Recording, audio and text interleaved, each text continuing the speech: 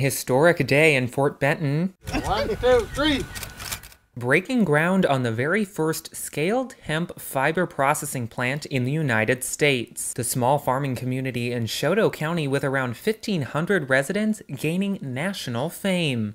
Stuff like this just is coming along for rural Montana.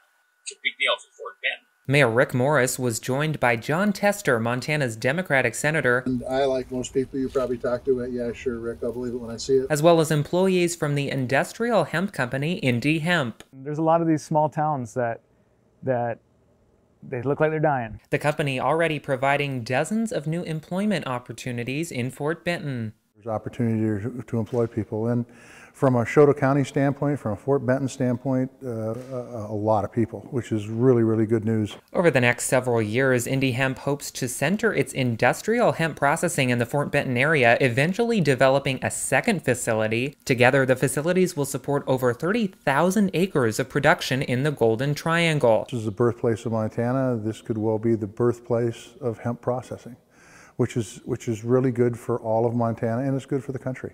The groundbreaking was made possible by the passage of the 2018 Farm Bill, which legalized the regulated production of hemp in the United States. Hemp is part of the plant family Cannabis sativa, and it's related to marijuana. You got the seeds here. But it's legal because it has much lower levels of THC.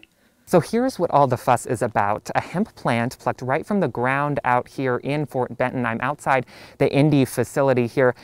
The plant is entirely versatile. You can use the stem for things like fiber and even 3D printing. You can use the seeds for a superfood in your smoothies, and all of it could be key to revitalizing the Golden Triangle's economy and bringing jobs back in the years to come. Something that hasn't existed in this country before, now existing right here in Fort Benton, is a very, very good sign. In Fort Benton, Zach Shermley, MTN News.